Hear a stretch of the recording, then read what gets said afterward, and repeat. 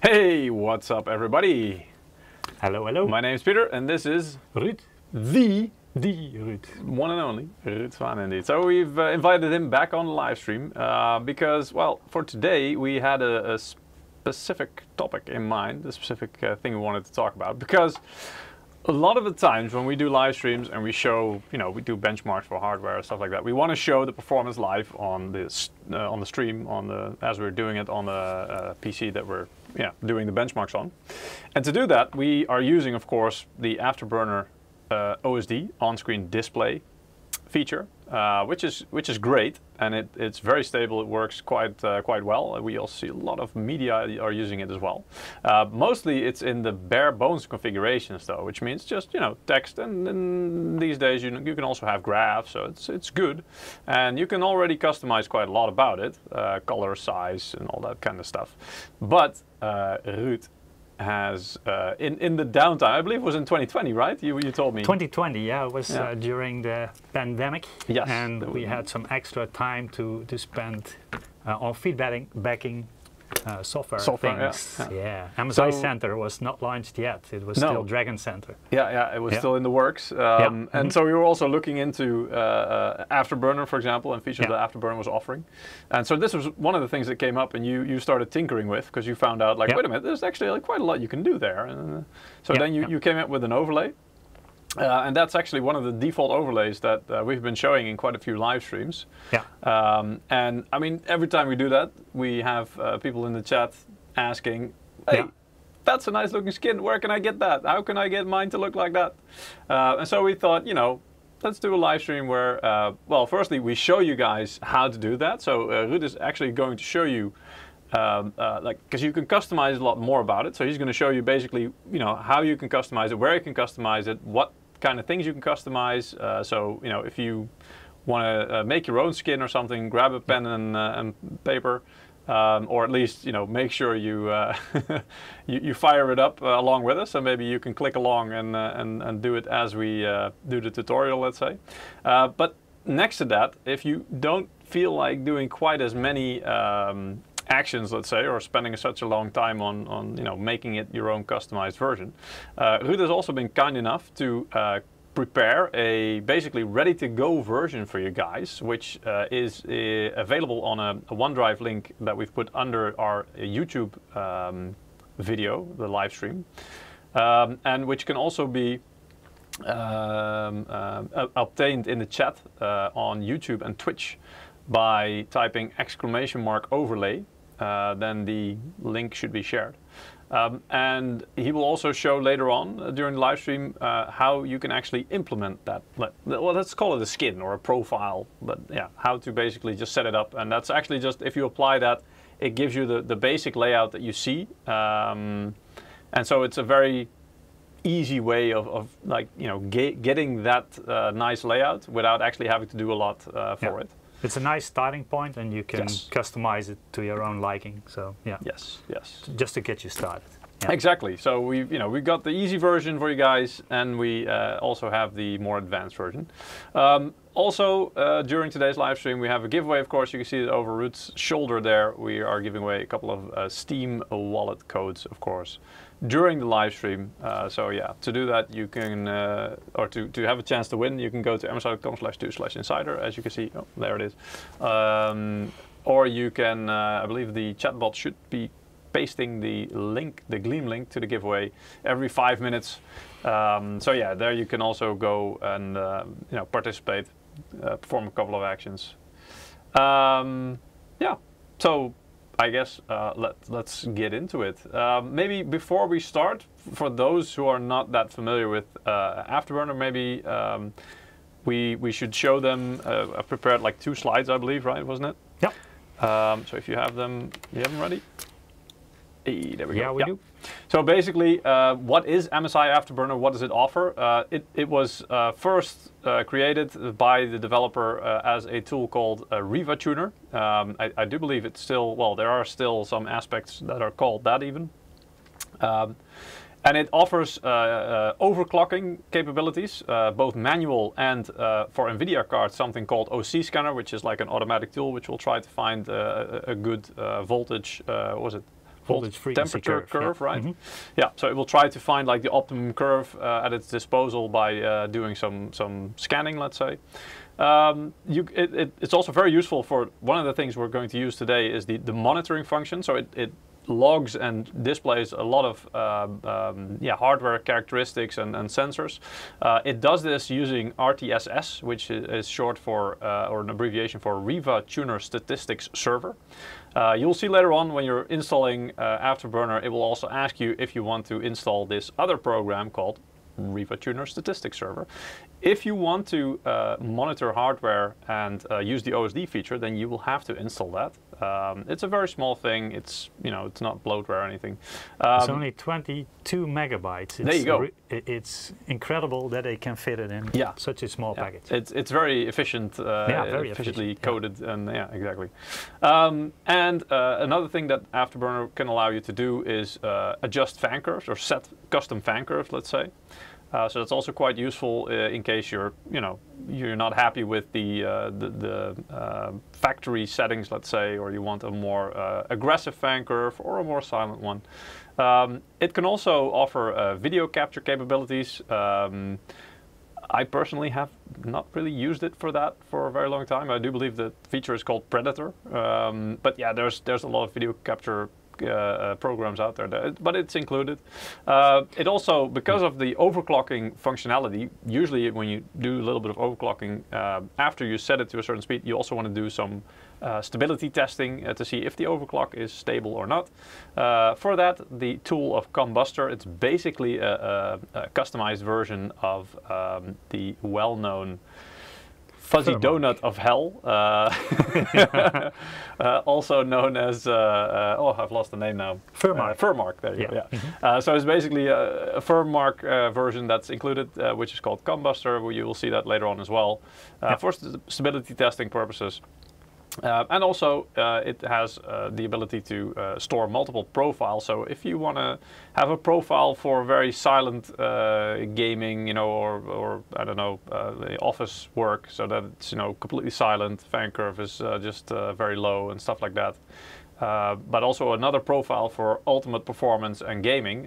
You can do that. It's quite easily selectable and switchable that way. And as you can see in the background there, it also has a really nice array of skins already, so there's probably something to your liking there. Let's see. Yeah, and of course, a little bit of a timeline there. Starting from 2009, together it was actually linked, we were looking this up earlier today as well, it was linked to a product launch back in the day, which was the GTX 275 Lightning graphics card, which is all about extreme overclocking back in the day. That was the initial release of the MSI Afterburner branded version of the software, which was version of 1.0. And after that, I mean, a lot of stuff started happening. So things like, I think this is one of the greatest things about Afterburner. One, it's completely free. And second, it supports pretty much all GPUs. Not sure about Intel, by the way. I haven't ever tried that, but in the past, at least, and up until now, it's at least both NVIDIA and AMD that are supported. So doesn't really matter which, Team Green, Team Red, doesn't matter. Everything is supported. Also non-MSI graphics cards. 2011 custom fan profiles, which is a great addition. The hardware monitoring was added in 2012. 2013, the OSD feature, which we were talking about today as well, was added. 2014, enhanced voltage controls. So that's really important for overclocking, of course, not just the clock controls, but also the voltage sliders. 2015, the video capture and streaming got added. So yeah, you can see there's a lot of development going on there. 2016. Hardware accelerated video encoding, so it's also got to do a little bit with that video capture and streaming, of course. The compatibility with Riva Tuner Statistics Server was only, I want to say, added in 2017, so that's quite late actually in the development. I think they just separated the part of the overlay part into Riva Tuner Statistics Server, and that might be. Yeah, yeah. And the overclocking part in that the they just split it off. Yeah. Yeah, because I feel like that functionality was there starting in 2013. Otherwise, the on-screen display and hardware monitoring really wouldn't work, because it needs that statistics server to keep track of all the sensors. But before that, it's probably one package, and then it was two separate packages, which you can also install just the Riva Tuner statistics server without the Afterburner. Yeah, that could very well be. And in 2018, which was an NVIDIA feature, the OC scanner, basically an algorithm that they introduced and made available to everybody. And we, the programmer of MSI Afterburner integrated that into MSI Afterburner as well, to be an easily accessible feature for the NVIDIA graphics cards, and it's still available to this day. Which is a great feature as well. Makes it quite easy to get the most out of your GPU. Back in the day, in 2018, you were able to, with overclocking, get a bit more out of your GPU typically than you can do these days. These days, they're already quite well optimized with GPU boost algorithm from NVIDIA in their case. You can still use the VF curve utility to undervolt it a little bit. Yes. So getting it more efficient is also possible. Not just overclocking. We and also demonstrated that in the efficiency stream. Well, actually, I remember, was it the 4080 or 4090? Maybe the 4080 live stream. We also did a similar thing where we undervolted it indeed by. I think you power limited it. Oh, sorry. Well, that's also possible. It was technically not undervolting, I guess. It was power limiting, but it has basically the same effect. So limit the power limit, set a power limit, and then also with the same frequency, slightly lower voltage. Usually that's still stable, and depends on the hardware, of course, on the GPU or the silicon lottery. Exactly. I see in the chat people saying, back in the day they came in a CD. Yeah, that's right. I'm not sure if they still do, actually. I don't think we put CDs in the box anymore since a couple of generations. No. Because everything is very easily downloadable these days. By the way, we'll not pay quite as much attention to the chat today as usual, because we want to kind of stick to the story, so that if people are watching this video later on at some point, especially during the whole, let's say, tutorial side of things, so that it's very easy to follow and you could just easily get to the point that you need to know. Hopefully it's easy. I don't know. Well, it should be. I mean, you've worked through it, right? So you're the expert in that regard. Okay, so that was a bit of a quick overview of what Afterburner is and kind of the timeline of what what it supports and when it was added. Maybe Ruudt, you can now show the where you can download it, because you can download it from a lot of places, but honestly, we kind of want to draw your attention to, especially, if you're going to download it either from MSI.com or from Guru3D.com, because those are the only two sites basically that are, let's say, the first line of distributing. All the others are, it's a bit of a risk. There have been some, let's say, fake or corrupted versions of Afterburner before. That were offering this software. However, they could include some malicious software. I believe it was mining software at the time. But it's a bit dangerous. So if you're going to download it, please download it only from MSI.com or Guru3D.com. Other websites, they might be legit, but it's a bit of a risk. So. And we just always keep it updated, so always the latest version of Afterburner should be available on those sites. There you can see, of course, we always try to highlight, it's according to a lot of the tech media, and it shows in the reviews as well, the fact that they use it most of the time. It is kind of the best when it comes to overclocking utilities, but also the hardware monitoring is quite reliable and works really well overall. Yeah, one of the best, it's not perfect, but it's as Ruudt said, it's pretty much the best that there is available. Of course, we link it to our graphics cards, because that's really what it was first made for and envisioned to support. As we mentioned, there is a bit more on that landing page. You can find it if you Google MSI Afterburner. You can directly go to this landing page, and it will explain a bit more, both like the overall overclocking manually, and here there's a part about the OC scanner, that literally one-click overclocking. Also, there's the whole blog basically, and a video to explain how you do that, how you use it. So a lot of things that make it easy. Yeah, and then that's pretty much what you need to know. We've done a live stream before about how, like the basic version of the on-screen display feature can be activated, can be included. And so, yeah, if you want to know that, there's a whole live stream about it. You can find it on our channel. I think if you search for Afterburner OSD, you should be able to find it. It was a couple of years ago we did that live stream. But that didn't include the advanced, the fancy skin that Ruudt made. So yeah, maybe just get to let's get to that part. Yeah. Let's start with downloading Afterburner, right? Oh yeah, yeah. So indeed. So we're really going to start from like scratch, showing you guys what you have to go through basically, and when you just start, you know, install a fresh copy and of the latest version. So this is important though. Here you can see that there's two elements indeed, and so I think by default the Riva Tuner statistic server is checked. Like is yeah, it will ask you to install it or not. As you can see, the full package is less than 66 megabytes, so it's really small. Really small, yeah. Yeah, you just click through it. There's no hidden like, oh, but you know, you also want to install something in different software. There's nothing included like that, so it's really yeah, clean in that regard. There is some license agreements, of course.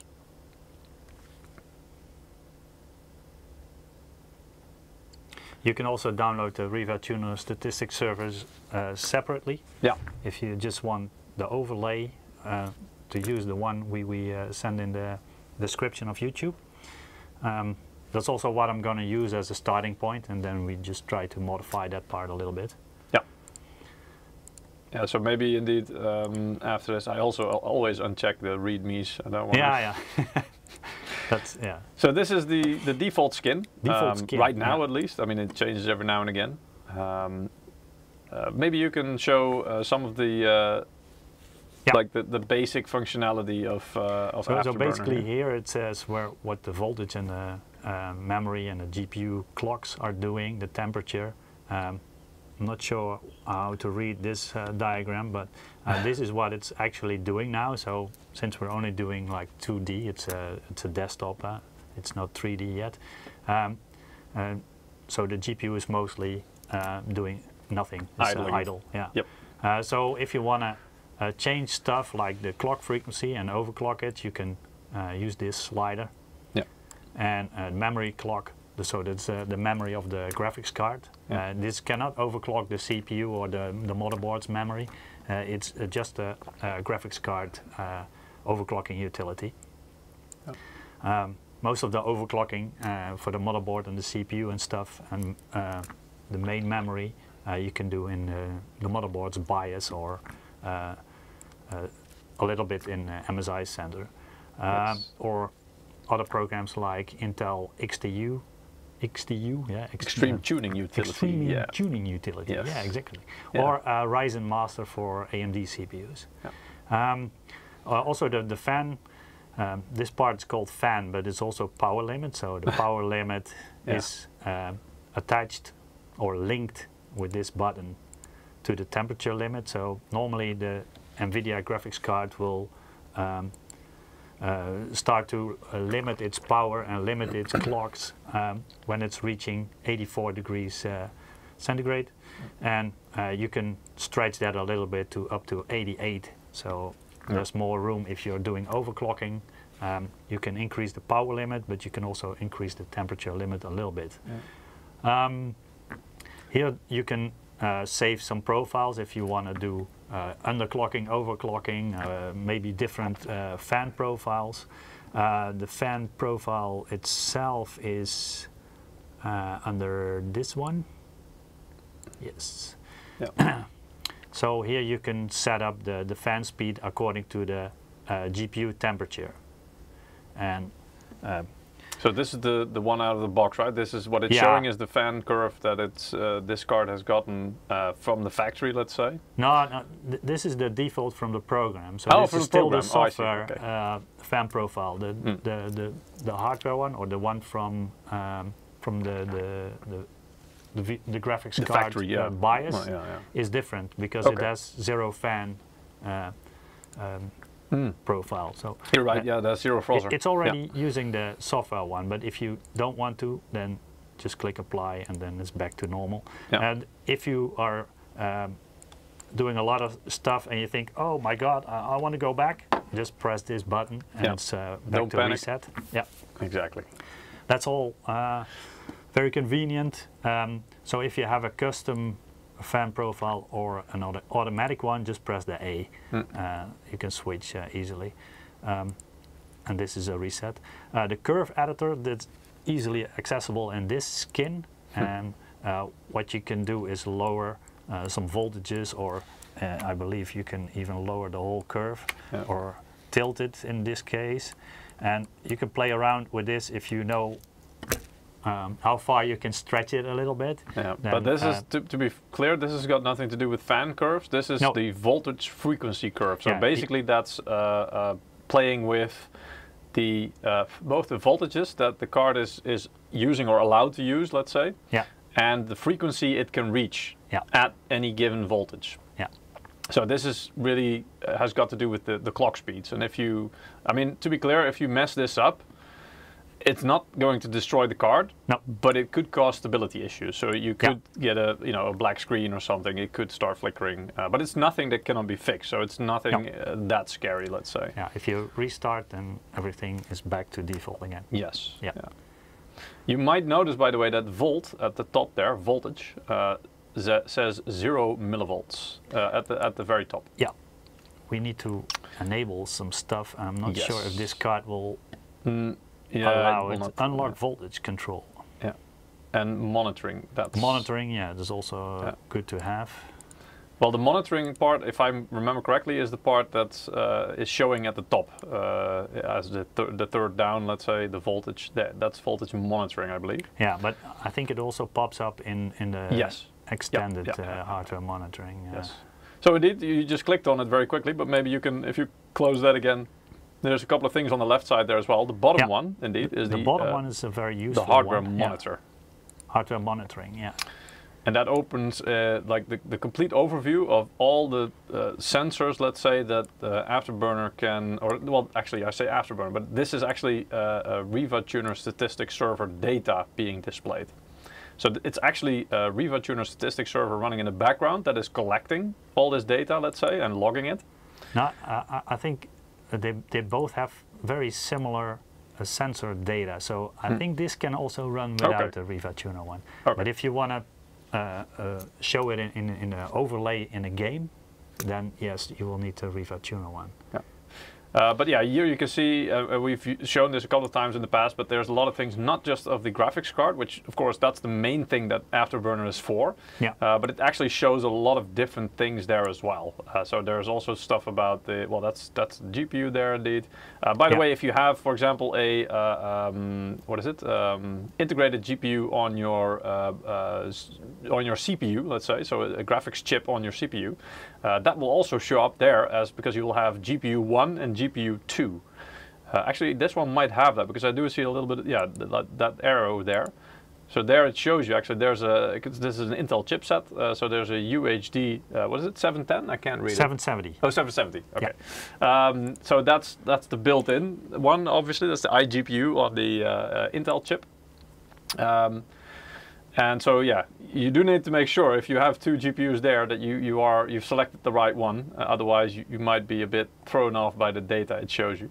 But there it says a lot of things. It also like CPU usage, clock speeds, thermals, a lot of things it can read out. It will even do some readout of power. As you can see there at the bottom, CPU power. CPU power, But I'm not sure, because I think you mentioned that's not always the most accurate, right? Well, at the moment it's working quite well with the current CPU lineup, but once there's a new platform introduced, it takes some time before Afterburner also knows that platform. So other tools like HW Info usually are updated more frequently, and earlier with new launches of CPU platforms than, for example, Afterburner, because Afterburner is updated with GPU launches, not with CPU launches. Yeah, correct. Yeah, therefore, also the programmer needs time to get his hands on a new platform to test everything. So that means, especially in regards to the CPUs or new chipsets, it can lag behind a little bit on that side. The good thing about this is it also works on laptops and stuff. So if you want to monitor laptops, you can also do that. It is, however, as you mentioned it earlier as well, but I have also noticed in the past when I tried to install this on laptops, it can be that it's some options are more restricted. So the overclocking part doesn't work. No, exactly. Yeah. So you might have limited some limitations that you have to work with, or some laptops don't show the fan the speed fan controls. is not controllable by the user, or at least not in an easy way. Except through in MSI's case, you need MSI Center software to be in control of the fans, and most of the part is done by the user scenarios in MSI Center. Yeah. Mr. Mastodoc saying, "Oh, my laptop doesn't even monitor things correctly." Yeah, indeed. So in some cases, it doesn't work correctly. I mean, you have to remember that this software has primarily been made for the dedicated or discrete GPUs, let's say. So it's the full-size GPU. So it works on laptops to a degree, and that's like a bonus, but it's not really one of the stated goals of this software, sadly. So the overlay I provided through the link at the YouTube description, that's this one, also works in MSI laptops. At least I've tested 3 of them, which is not a whole bunch, but at least they were Intel and NVIDIA based, as that's the most what we sell as MSI, as being as MSI. And but on the desktop, I also tested AMD CPUs, AMD GPUs, and different generations as well. So there are some limitations, and I will explain when we are opening the overlay. But also maybe a little bit of a statement here, but you, because your job is partly to help prepare and test and verify hardware for MSI as well, like before, during reviews and stuff like that. So you really need your data to be accurate, right? Yeah. And you, in your job, are actually relying on this software partly in combination. I mean, for the GPU, it will be this software, and then for the CPU, you do mix it up with you've got it on the desktop there as well, hardware info, for example. Yeah, HW info is the one we use all the time for monitoring sensors that Afterburner cannot detect. So. I can also show you the setup I'm using at the moment.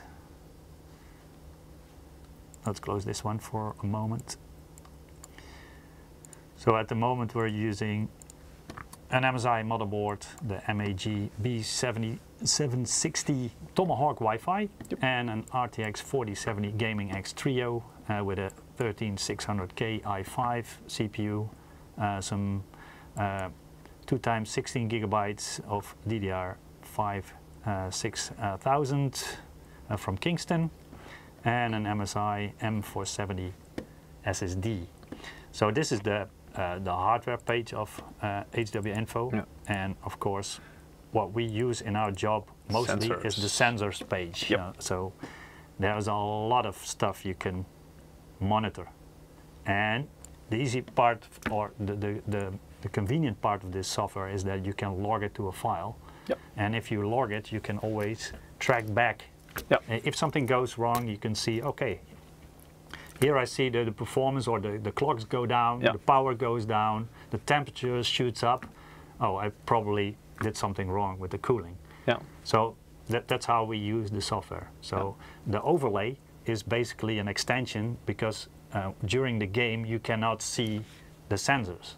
So if you have an overlay that shows you the sensors that are important to you, then you can see what's going on during the game or during the benchmark in the game. And that's how we use it. And so the really cool thing about it is that indeed it's not even limited, the overlay function, the OSD, is not even limited to only what, for example, Reverse Tuner statistics server is logging. Yeah. You can actually include sensors or data from other programs as well, which is what Ruudt did in his version to kind of incorporate the best of two worlds, let's say. Yeah. And he'll show you how to do that later on, actually. The best of 4 worlds is four possible. actually. Or oh, 5. There you go. The 5th one I'm not sure about. So okay, well. but I'll show you what's possible. Yeah, yeah. But I mean that's pretty cool. But that's a little bit more advanced indeed. So yeah, I mean this is to give you some overview. Now, if you, I mean, you've now installed Afterburner and Reverse Tuner Statistics Server as a clean install. Can you show? Oh yeah, so maybe indeed. Yeah, continue with. So that's the OC scanner feature. Yeah, it takes a while, so we're not going to do that now. It's about 15 minutes from, if memory serves me right. If you want to do one scan operation, something like that. I mean, it takes time because what it will do is it will go through that list of that curve basically, one by one, and it will see at each point like, okay, how far can I stretch this, and it will like dynamically adjust the curve as it does the testing. Yeah. So that's why it takes a while, because it really needs to go through all those different data points, let's say. Yeah, of course, it also has an info. This is the version of the Afterburner we're using at the moment. Yep. And also there's a shortcut link to Combustor. It's already installed. So this is basically the MSI branded Furmark. And I'm not sure what this does. Oh, it's just goes the to page. the landing page. Yeah, well, very good. Very useful, very convenient. Well, I mean, if there's an update, because I think one of the things that this software doesn't do is tell you if there's an update, right? It doesn't. You can check, and it's doing that weekly by default. Yeah. Yeah. Yeah. But I mean, it doesn't pop up like, you know, reminders or something, or anything like that. It says, hey, there's an update available. Only indeed. Yeah, it does. If you start it up and you still have an old one installed, then it will say, hey, there's a new one available. Yeah, okay. Yeah. But it won't pre-download it or anything, so it will only notify you. It will open the page on the website, so you still have to manually download it. Yeah, you still need to download it yourself, indeed. It doesn't. It goes to the MSI page as well. So, also there, by the way, in general options, maybe for some people, if you want to have the overclock or your settings or your fan curve applied, whatever, you know, from boot on, let's say, and you don't want to have to start Afterburner every time manually to do that. Indeed, there's an option that Afterburner starts and applies its settings, let's say, together with Windows. So that's also quite handy, let's say, for people who want to kind of automate that part and forget about having to do that manually. And of course, start minimize indeed, so it's not, you know, it's not in your face. It's just somewhere in your taskbar, tucked away. So a lot of settings actually there. Indeed, you can do. Fan settings indeed. Well, you need first to enable user-defined control if you want to do something with it. Monitoring, we'll come to that in a second. And we also have the OSD, so the on-screen display. You can turn it on and off. Hide it. You can set some hotkeys there. You can also display the system time. Which is, I mean, if you want to keep an eye on, or, you know, track time, let's say, while you're gaming. Most games don't have a clock on the screen, so this is really useful. I found, for example, if I want to kind of keep track, like, okay, but I have until a certain time to play a game or something, you can actually display it on the screen. So yeah, that's pretty nice. And some frame rate limiter settings. Yeah. And not sure about this one though. Server blocking, I also don't know about that one. I've never used that myself. There's also a benchmark built in, so it will log to a file where you can see the 1% lows and the 0.1% lows and stuff like that. And you need to start and stop it, so it's not a fixed time duration, but you can you have to manually stop it as well. Just to be clear, this isn't. It doesn't start a 3D program for you, right? It's not linked to any program. So it's basically just saying, hey, if you start a game, for example, and you want to do a benchmark, what it will do is it will, during that, when you start it until you end it, it will record all data in a file. It will log it for you, and then you can review it later. Yeah, that's basically what it does. Yeah. You can also use that data and put it in the overlay. It's also in the overlay that I provided. So we'll show you later as well. Yes. I've got screen capture. Screen capture. Yeah. And then you can have basically just screenshots, right? Yeah, screenshots. The video capture and the screen capture was in the days that Windows didn't have that built in yet. So now you could. It's kind of a legacy, indeed. Yeah, and also the video capture. I didn't use the MSI Afterburner version that much because it also has some limitations on video formats, and this is from the time that it wasn't commonplace yet. So now you can do it in the graphics driver, you can do it in Steam, you can do it in Windows Game Bar, stuff like that. So there's multiple options. And maybe this one is not that much needed anymore. No, so it's more like a legacy feature that's still in there, indeed. Exactly. Yeah, you can use it if you want, but there are multiple options. Nowadays, there are other, possibly better, well, probably even better options available. Yeah, you can also select hotkeys to switch between profiles. And of course, the user interface. I think many people still remember this interface. I'm not even sure, was this like the original interface? It's one of the first, and it lasted for a long time, so several years. Yes, correct. Yeah, this is the one I know from, like, the first time I saw it, that's how it looked. Yeah, exactly. We had some Dragon Center, Dragon there were, Army, this one. Yes, this is what, to go together with, I think our first gaming, was it the 700, GTX 700 series was our first gaming series? It's possible. I'm not sure. So that's the red accents and the dragon, and indeed, so it's a bit more themed. Indeed, this is the one I most often use these days. But that's just because I got used to it. Also after a couple of years, this one's really a link to our, what was it, 10 series, GTX 10 series, I think. This one was really nice as well. Indeed. So this is like a throwback to this. I think is based on the pretty much original. Like the first release MSI Afterburner skin, but then reworked for the 10th anniversary Lightning release, which was a couple of years ago. But there's a lot of different skins in there. I mean, here's a really nice one. It's a bit of a steam, well, not steampunk, but well, maybe it is steampunk. Yeah, or it actually is called steampunk. There you go. And what about completely at the bottom, that Windows 11? Because I think those are the ones that were added most recently, right? Ooh, that's very clean. Looks, wow. Yeah, you can't move it when you have this window open, indeed. Yeah. Okay, yeah, that's really clean. All right. But at least, as you can see there, I mean, there's a hell of a lot you can choose. Can you choose the Ampere one? I think there was an NVIDIA, was it? Yeah, that one. That one, yeah. So that one is really, as you can see, it's quite funny. It's shaped like the Founders Edition from NVIDIA, which is also kind of a nice idea. It's a nice wink to that design. So what's the original one? Is that the side I'm not sure. I don't think it's in there. I think the like the original one, I don't think is in there. The default. I forgot which one was default. When we started this one. It depends on when you mean it was default. Yeah, that's good. Yeah. Because I mean that default, I think it's you would say where it starts at the very top, where it says default. You know, you have default Afterburner V2, but that's already V2. Yeah. So at the very top you have that default V2 skin. You also have the big edition. Can you maybe show that difference as well? So there's the big edition. So as you can see, everything is a bit bulky, and then this is the normal one. And I guess that big edition really came into its own, or was meant for if you're working at 4K, higher resolution. You know, that things are easier to read. But I think that the thing that's closest to how it looks like. Oh, this is okay. This is now the default. I was looking for. That's the going one. back to the that's regular what you one. All right. Yeah. So these are all the settings. Mystic pages. Afterburner skin. So keep that in mind. Yeah.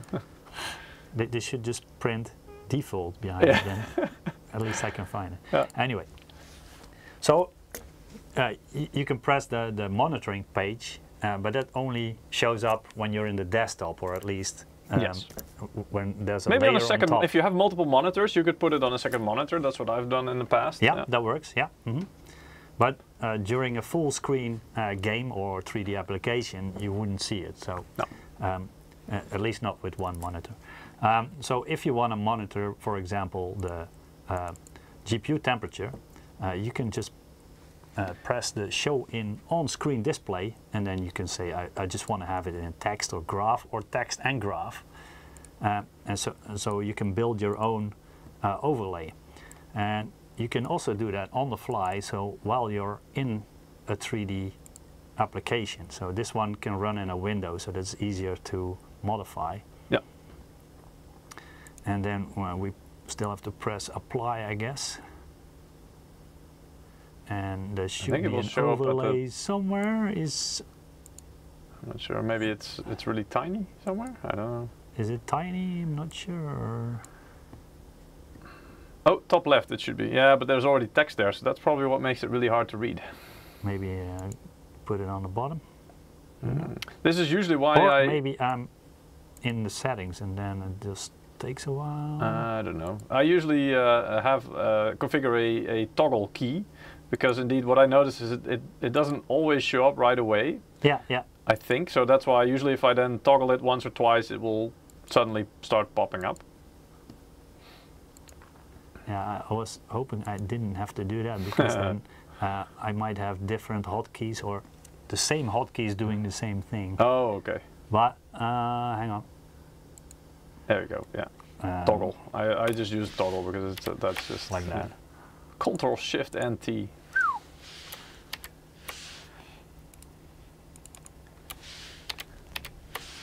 Maybe it's not detecting it yet.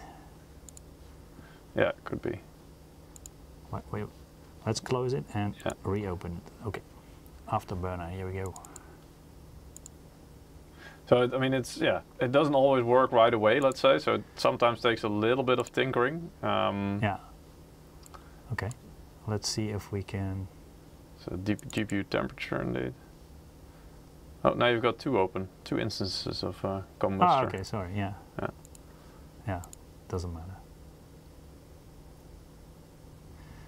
What basically always, and what works most of the time, is the frame rate. Yeah, it's a bit more at the bottom indeed. But here you can see, I mean, there's a long list of features. By the way, you can see whichever one has a check mark in front of it.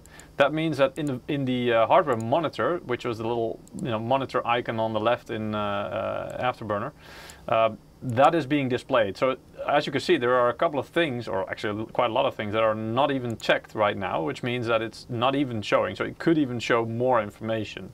So yeah. It's always nice to just go through those settings and see if you have any information that you would like to display that isn't currently displayed. Is it showing the full window? Because maybe I feel like maybe there's a bit missing at the bottom or something. That's the full screen. Yeah. See if that works. Maybe that's why it's kind of outside of the frame. Yeah, because the whole thing about GPU time. There you go. See, it was showing up probably. Yeah. So it was just hiding that part. There you go. Yeah. My mistake, sorry. No, that's okay, but I mean, yeah. But it normally Can we maybe do a smaller resolution, because then you have, it's not, because now it's almost like full screen. Let's do it on top left, but slightly lower. Usually I just pick 200 pixels and then so that's, just to be clear, guys, that's how you indeed provide an offset, so you can actually say I want it. If you want it in the middle of your screen, that's possible, right? You can totally do that. Also, there's a slider here, and display zoom. Then you make it bigger. Yes, so it does go in steps. By the way, the slider seems like it's very smooth, but it does seem to go in like it has different steps. notches. Yeah, exactly. I think this is quite readable, right? Should be. Yeah. I always double click in it. Some programs need a double click and some only need a single click. Double tap. But yeah, I mean, there's a lot of settings there indeed. So you can see, GPU temperature, things like, what I usually do is temperature, fan speed, GPU usage. So it shows you a percentage of how much of the GPU is actually being utilized, let's say. Memory usage is quite useful these days as well. Things like frame rate indeed really tells you how many FPS you're currently getting in a game. Frame time is quite useful because if there are big variations like spikes or dips in the frame rate, it will show as a frame time anomaly as well. So you will see a big change, and that's the thing that you really perceive as like a stutter or a big changes in. Even if, for example, if you're going between, I don't know, 500 and 200 FPS, if there's a sudden change, it seems, you would think, well, that's really high FPS, so I won't notice. No, you will, because of the, there's a big difference there, a big sudden difference. So the frame times are shown as a graph. Yes. And as text as well. So if there's a big spike, then you will probably see the animation also stutter a little bit. So usually this is This tool usually is also very useful. I always advise this to people who, for example, want to monitor or kind of troubleshoot issues on their PC. When they have the feeling that, for example, they're not getting the right performance or something is bottlenecking their system, but they can't quite figure out what it is, then I always tell them, well, this is one of the things you can use during the game to check out, is your system utilizing your resources, or is one of your resources being the limiting factor? Is, for example, is your GPU or your CPU becoming too hot? Is it throttling? Is it downclocking? Is it, in some cases, I've actually seen people find out this way that the game was using their integrated GPU on their CPU instead of their dedicated graphics card, which explained why they were getting very low FPS in Fortnite, for example. So this is a really useful tool to really see how your system is doing during and how it's performing each of its components, let's say, during gaming or whatever operation you're doing. So it really allows you to keep an eye on it during on one screen during whatever you're doing during the game, and it can help you to identify potential bottlenecks or things that are limiting factors. So you have some text options to change the color, and also maybe the size is more related to the zoom level, and the graph limit. So you can set a minimum and a maximum, and you can also change the name of the graph. So this one's called frame time, so you could name it whatever you want. And you can also change the color of the graph a little bit. But that's about it, what you can do with the graphs and the text overlay in Afterburner. So if you want to have it more grouped together, or in a different order, or more graphs or more animations inside, you will need to go to the overlay editor of Riva Tuner Statistics Server. So this is the basics what you can do with the Afterburner. And as you can see on the left there, I mean, there are different colors. So GPU memory, the text there is like green, and there the CPU is in blue, and then OGL is a different color, and the text is a different color. That it will do by itself, but it's all defined. So if you click on, I believe it's the ... near text, isn't it? At the top there? Yeah, I think you can. Yeah. So here you can see at the top there are a couple of colors defined, let's say, and it's really, it will just pick the first color for the first thing that you choose, and then the second color, and that way.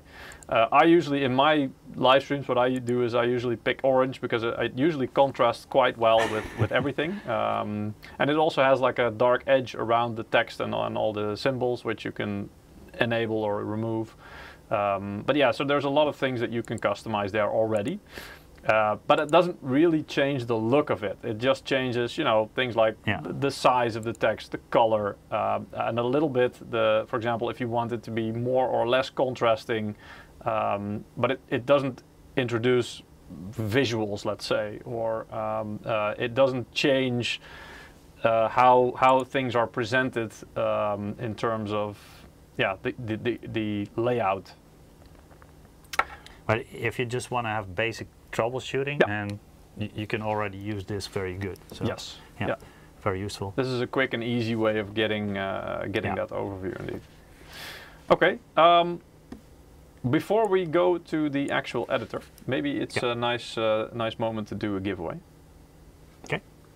So let's switch to the main view first. So yeah, if you haven't already, you can participate by going to msi.com/2/insider. There's a button there, or alternatively in the YouTube and Twitch chats. Every 5 minutes, our Stream Elements bot is sharing the link to the giveaway, which is a Gleam link, and there you can go and participate. The more actions you perform there, the more points you have in your tally. If you're a regular viewer, you participate in the giveaways regularly as well. You'll have bonus points to throw in there, which you can do every single live stream. They don't expire, and they just keep building up basically, and it just adds to your chances of winning. So that's always nice. Yeah, and as mentioned, we will give away multiple codes during this live stream. Let's start with the first one right now. And it's a completely random draw in the background. And our first winner is... Okay, let's see. It's always a challenge, at least for some names. Citro RKY. Citro Urky. Citorki. Citorki? Citorki. Citorki. Citorki. Anyway. Congratulations to Torquay. We're going to get a Steam wallet code sent out to you as soon as possible after the live stream. And yeah, hope you do something nice with it. There are more Steam wallet keys to be won during this live stream. So make sure you you participate. You've put your points in there. And yeah, going forward, and of course, the big giveaway during this live stream is of course the free Afterburner OSD skin. From that guy that you're getting from him. I mean, credit where credit's due. You did all the work, so you know we're just playing Santa Claus with it. We're allowed to give it to them. But thank you for doing that. Yeah, we get the questions a lot, so yeah. It's better to have everybody have the same thing, right? Yes. So. Yeah, I mean it's nice, and we wanted to make it available indeed. So all right. So. I disabled all the OSD stuff in Afterburner because if you do both Afterburner OSD and Riva Tuner Statistics Server overlay, custom overlay, then it will just layer on top of each other. So we've both seen that. will show.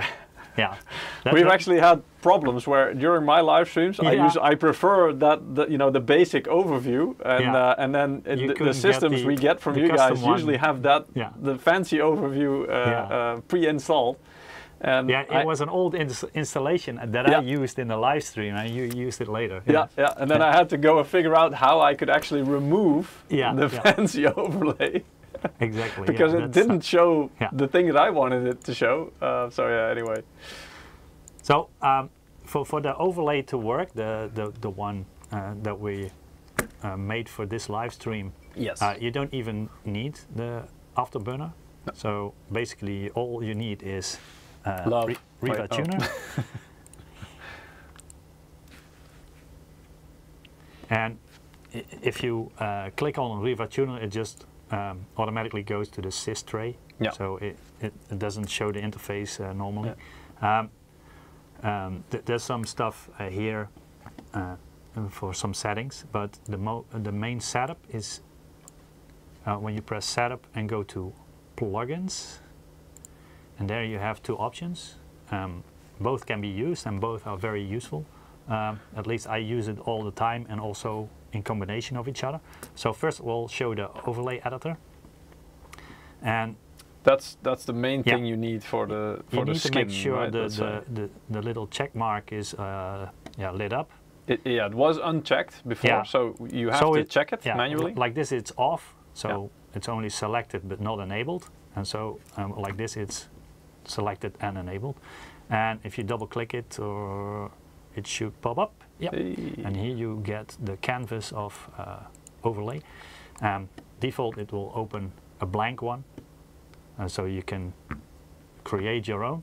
And there are also some stuff or overlays that are already provided by the programmer. And mine was based on the sample one. A slightly older version of it, but the basics are still there. Sorry? You can see a little bit of lightness here, indeed. Yeah, exactly. Yeah, so I thought there were some I first used this one and modified it slightly, and then I just used the parts that I liked. So I really liked the fan thing, animation, the fan animation. Big fan of the fan.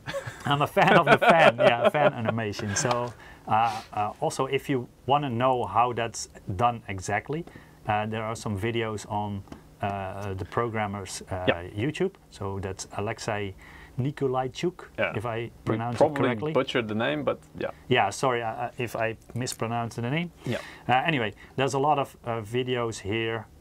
Some are quite dated, but most of the overlay editor parts or the hypertext editor, that's about the overlay. So also when you download Riva Tuner from the Ruudt 3D website, the links are also here, and this is one of the YouTube videos, and these are the other three explaining how you can animate stuff and also modify the graphs and also combine stuff. And hopefully I can also give you some tools with this video to make your own.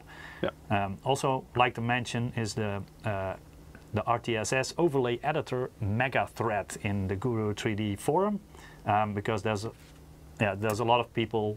A community. Yeah, a community that's doing their own overlays and customizing and stuff like that. So very useful information there as well. Not all of them are quite willing to readily show their overlays with you, mind you, because I mean they've obviously put a lot of time and effort into it.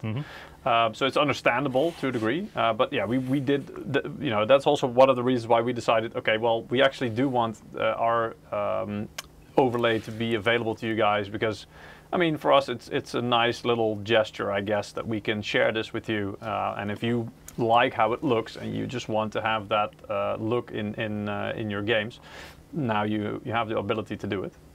Yeah. Can you show the other layouts, by the way? Course, the other the one mini, I'm not sure. Actually, it's not bad at either. Yeah, it's quite very basic, but very informative. So very good. Yeah. And classic. I'm not sure about that one. Ooh, that's really basic as well. Yeah. You can see that there's a little bit less layout going on there still. And it's a bit like... Yeah, maybe this is an older one, I'm not sure. Probably. And benchmark is later, but yeah. This only works with the FPS. It's really logging and focused on FPS. Sorry, I moved the layer. There will be some information here when you enable the benchmark and stop the benchmark, then it will show you some summary of the average FPS, the maximum FPS, and the 0.1% lows and the 1% lows, something like that. Yeah. That is also incorporated into the layout that I shared. But I mean, from those basic layouts that are there already, indeed the what is it, the one that you were using as a basis, that one was the most, let's say, graphically intensive, yeah, or advanced or whatever. It was in terms of presentation, that one was well, let's just say the fanciest, because you have the fanciest. It's not just. I mean, it employs graphs, it employs the text. It has a bit more of formatting going on, but you even have an Intel logo there, because I guess it detects if you have an Intel or an AMD CPU in there. It has the fan icon and actually an animation there as well, I do believe. If the fan starts spinning. Yeah, it is. And there's even like those little round, how do you want to say it? The graph? I'm not sure what to call it. Let me start up the canvas there again. Yeah, but the usage. There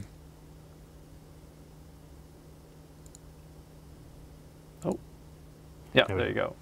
So actually, the fan should start spinning in a moment. Yeah, it's a graphics card, so it takes a while. It needs to get to a suitable temperature. Actually, the fans are spinning, but there we go. There we go. yeah.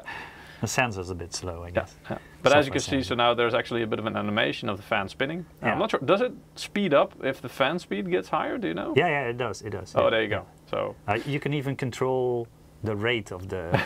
It's a calculation, there's a very nice explanation video from the programmer, but it's very nerdy, it's very technical. Yeah. But it's very interesting how he did it, and at least I think it's interesting. The one thing I didn't like about this one is, for me, it's spinning backwards. Yeah, normally the fans need the blades will be scooping air, so they need to... Exactly, So in his video, he even showed me how to reverse that, or in my case, for me, is then the normal way. But I didn't watch that part, so instead of doing the simple way by modifying the calculation, backwards.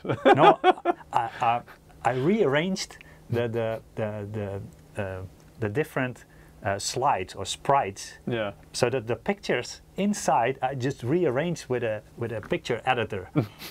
So I did it the old-fashioned, stupid way, but it worked. So, Hacker man. So if I watched the video just 2 minutes longer, I would have had a much easier job. But hey, it works. Yeah. I'm also a tweaker, a tinkerer, so exactly. I like to play around with sometimes. that stuff. What I really liked about this one, there's some stuff I like and some stuff I don't like. I thought it's too much color, so not for me. What I really like is that it's almost transparent as well, so that's pretty good. That means it's less intrusive. So but it's a bit wide, so I try to make it a little bit narrow, so it doesn't occupy that much screen space. I also experimented with a horizontal one, which was not great, because we tend to have more space in the in a wide screen than we have in the vertical space. So we have extra space in the horizontal region. So that's where my journey began and modified the whole thing. So how to get the yes. So indeed, say you've downloaded the file that we linked to. That now. So now this one is selected, and hang on. Go to the desktop. So there's a zip file here. That's the one that's also downloadable from the OneDrive that is in the description of YouTube, and basically copy this one, for example, to the desktop. At least the OVX file is the one you need to open. So what do you need to keep, because you put it on the desktop for now. I can imagine you don't want to keep it there. So can you delete it afterwards, or do you need to keep it somewhere? Before you needed like the OVL file and the picture file, and you needed to drop it into the program files x86 Riva tuner, plugins, client, overlay folder. That's still possible, but the OVX file is easier. You can just say import, then go to the directory where you saved the OVX file, and just say open. There you go. There you go. That's all you need. Easy as that. So this is the modified version I use. Notice the fan is spinning the right way. Thank you. What I also added is the RPM, because I think the RPM says more than the percentage. Also, the percentage differs per graphics card. So one fan can go, I don't know, 2,500 RPM, and the other can only go half that. I mean, I'm not sure. Exactly. And depends on what card you have and how many fans you have. You could even build more fans into an overlay, depending on how many fan sensors you have. So with what I normally do is I put the CPU fan here, and I also want to show you how it's done, but first let me show you what's inside this one. So how the overlay works or is built up is it needs sensor data, right? So at the moment it's using only sensor data from Riva Tuner statistics server, or how it's called, internal HAL, hardware extraction layer, I believe. but you have different sources. So if you have AIDA64 in the background, it can also use the sensors from that, or I prefer HW Info most of the time because that's the one we use all the time for logging sensor data to file. And you can also use the sensor from MSI Afterburner. Even Windows, I see. So yeah, that one is the one I was not successful with yet. Okay. So yes, it's there, but I try to add like how many bytes that were sent over the internet. Yeah, Ethernet. And didn't work. Okay, connectivity. So not sure if other sensors do work, but that one didn't. So it detects those programs. Yeah. So if they're installed, so you don't. I mean, no, in you the end, also have to be active. Yeah, okay, but not in the in the current state, right? As in your no, you can just in your overlay editor. Yeah. You don't even have to have them running in the background yet. Even if you just have them installed, they will show up as like sources for data. Yeah, but of course, when you run it, import it. So yeah. If, for example, you want maybe the second fan speed, you also need to enable that one, and then it will pop up here. Yeah. So now it's accessible to be used inside your overlay. Yeah. So if I don't want this one from fan 1, you can make this fan 2 if you want. So, or you can add another one. Well, let's do that. Just so as a add showcase. a layer. Normal layer is in orange, but you can change the color as well. So let's say I want to add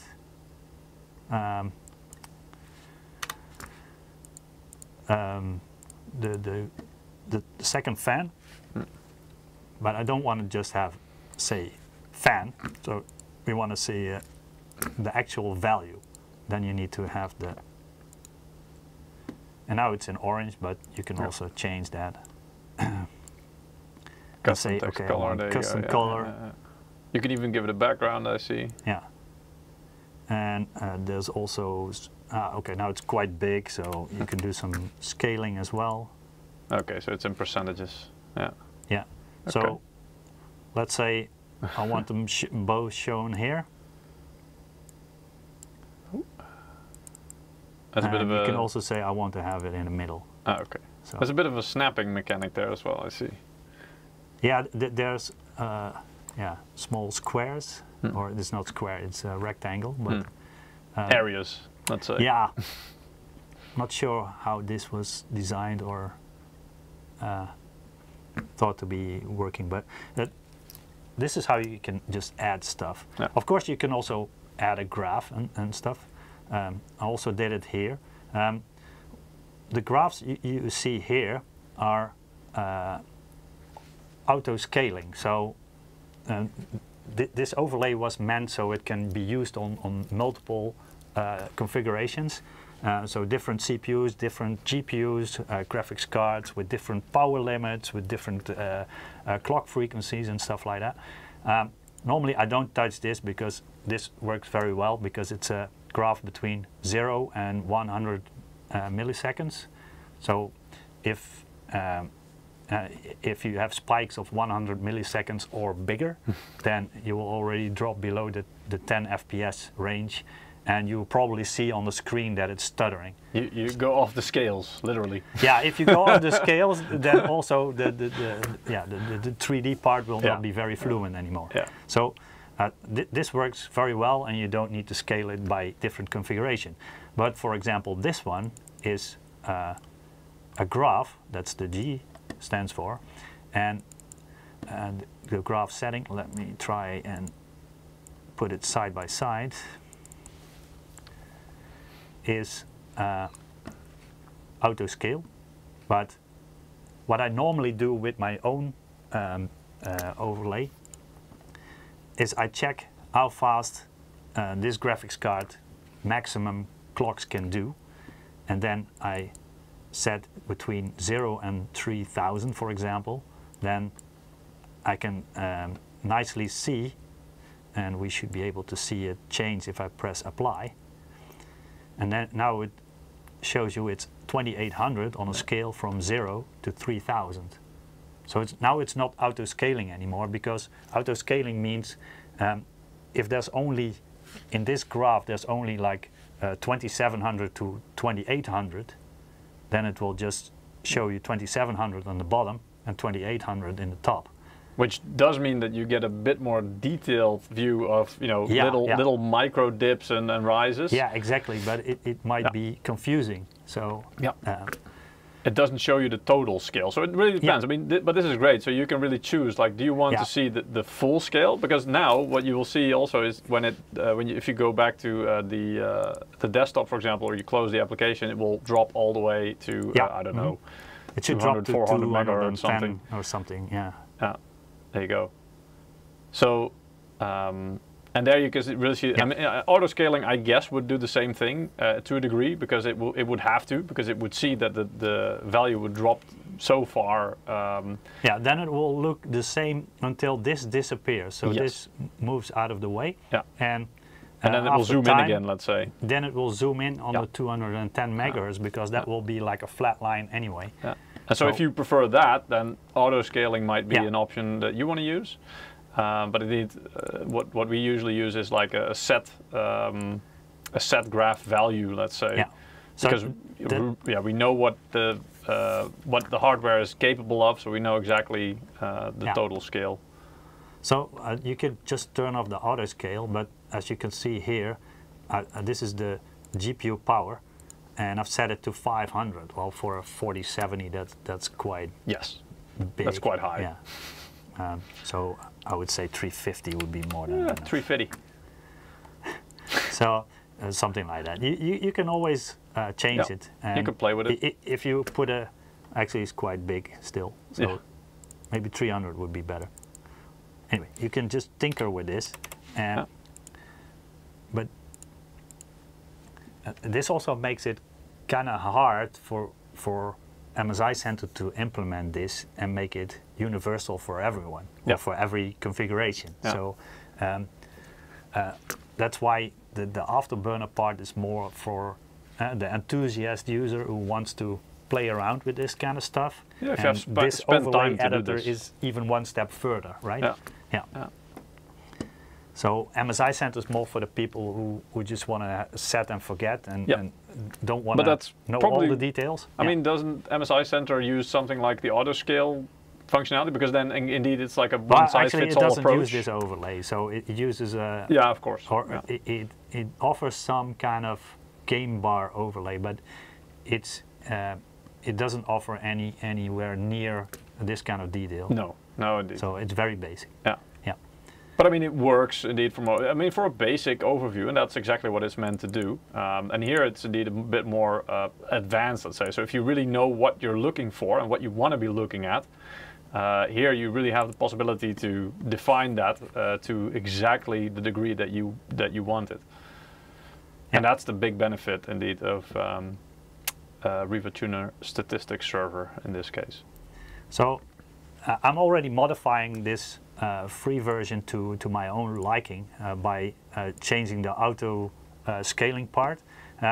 For example, for this 13600K, I don't know by heart what the maximum frequency is, so I just open HWinfo, and in light loads it will just boost to a very high frequency, in this case about 5100 megahertz. So if I set this one to, at the moment is at 6, but I don't believe it will go over 5400, so I'm pretty safe with this value.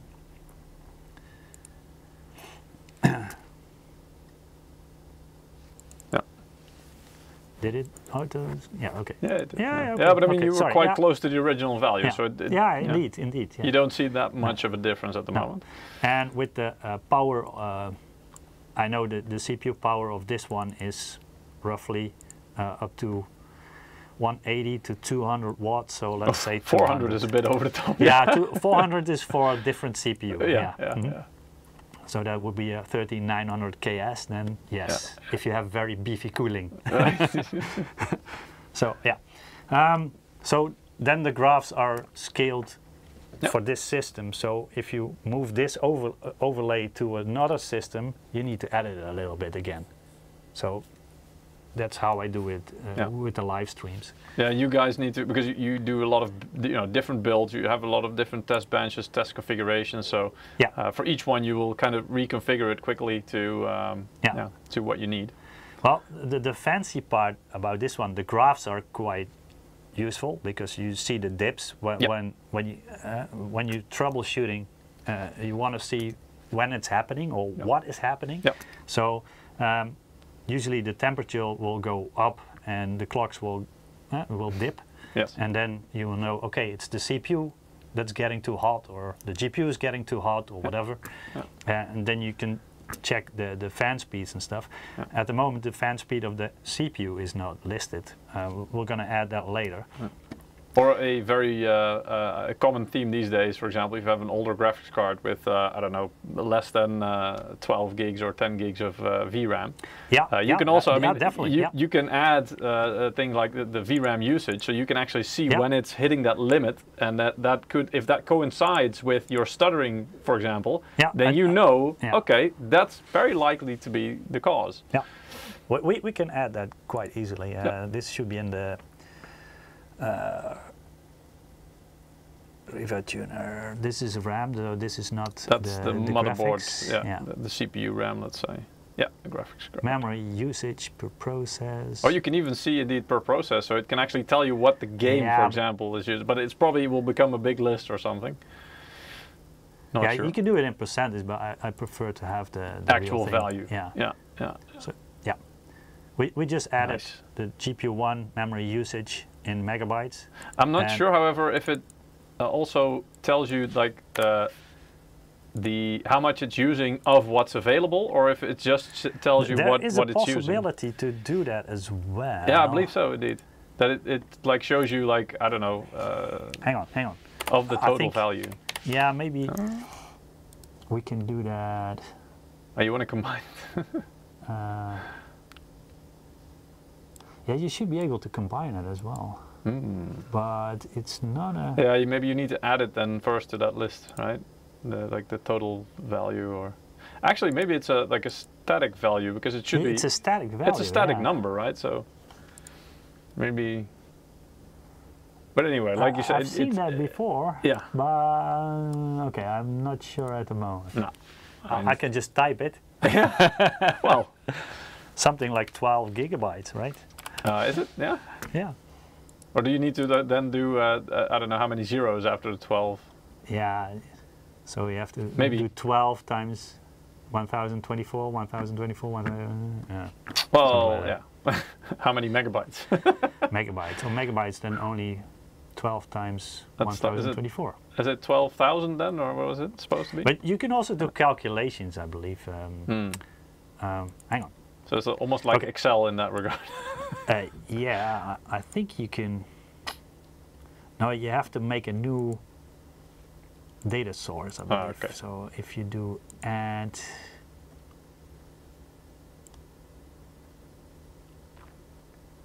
Yeah, but then you can just use the percentage one, right? Yeah, exactly. Yeah, the percentage will also tell you. There is stuff possible to. Anyway, if your goal is to see, if it's bottlenecking you, if it's hitting the limit, then percentage should be fine, because it tells you. I mean, if it's hitting 100% or very near to that, then that probably could be a cause of stuttering.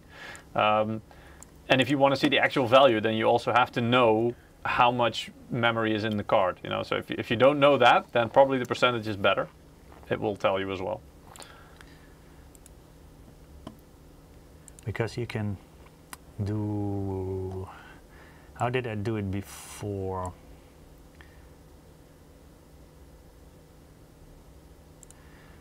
I just used one that didn't make sense.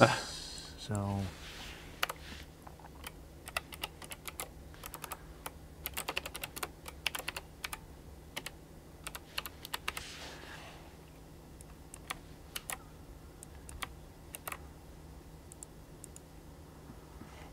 you need to have this one.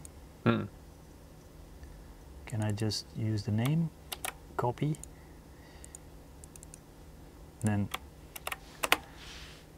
I think you need to use the parentheses. see if that works. It only has 1 decimal. Yeah.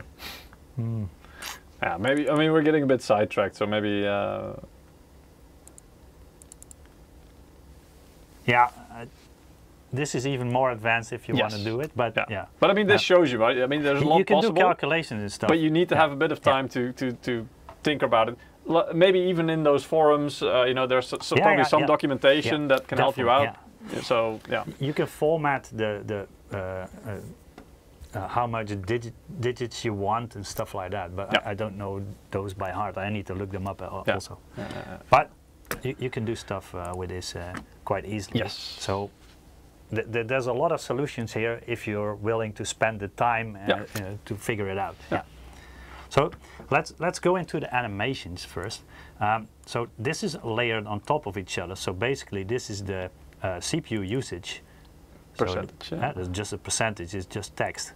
And this one is what they call an AI or a graph or an animation actually. What it does is,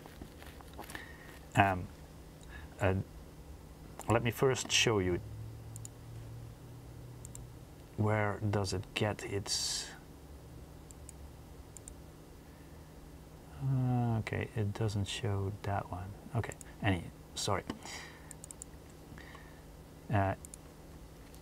In the layer, it calls a picture, a PNG, a portable network graphics file, and there it is.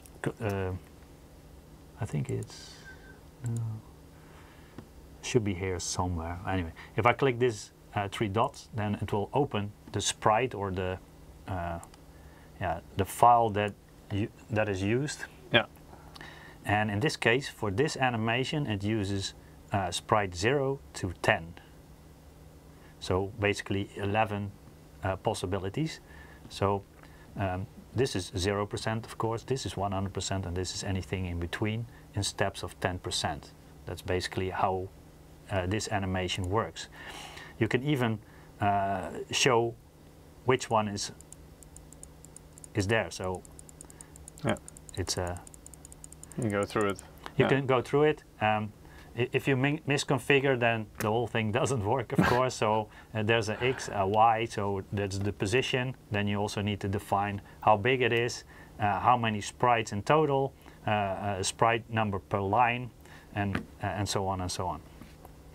So this one is just having different slides, if you will, in an animation.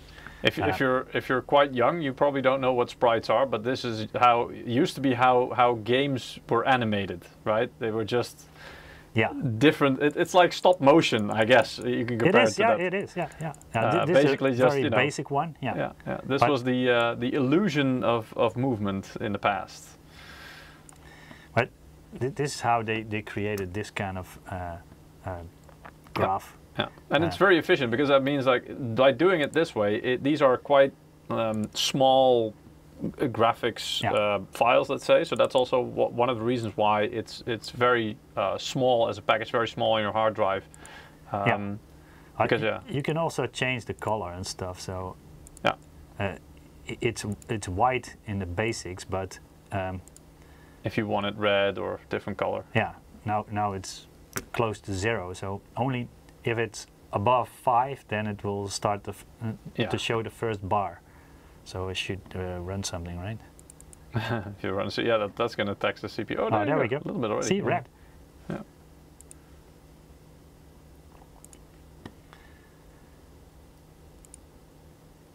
There you go. So it should be up to 100 in a second. There we go. So this is how it looks. Now it should drop. Yeah. Yep. But one of my first modifications used white and red, so that was the colors that we used for gaming, of course. Then I captured, if you make screenshots, then the red works perfectly fine, but if you stream it or record it with a video encoder, then red is not ideal, because red will have some artifacts when compressed in video codecs. So I changed it back to everything in grayscale, and that made it also more easy on the eye. So it's also less in your face, and it's just like a transparent overlay. Yeah. Somewhat. It's quite subtle. It's not too screamy. Yeah, exactly. Yeah. It's and that worked really well. So I just chose it by accident, and it worked out quite well. So also you can see this one is narrower. It occupies less screen space than the original one. Yeah. It has more height but less width. So this is the first animation. Of course, I'm a fan of the fan animation, so I'm going to show you that one next. Basically, it works the same way. So it has different kind of what they call sprites, or parts of the picture. And here you can see all the fan parts. Yeah. So if you just put them in order, then it will just show you a stop motion animation of the fan. And so it has 0 to 8, so 9 total parts, and you can also go through it like this. So this is the stop motion part. As you can see, it's very subtle indeed. Each change of the position of the fan is very subtle, but that's how you get like a, it looks like a very fluent animation. If you've ever been like, I don't know, I think 9gag has a habit of this as well.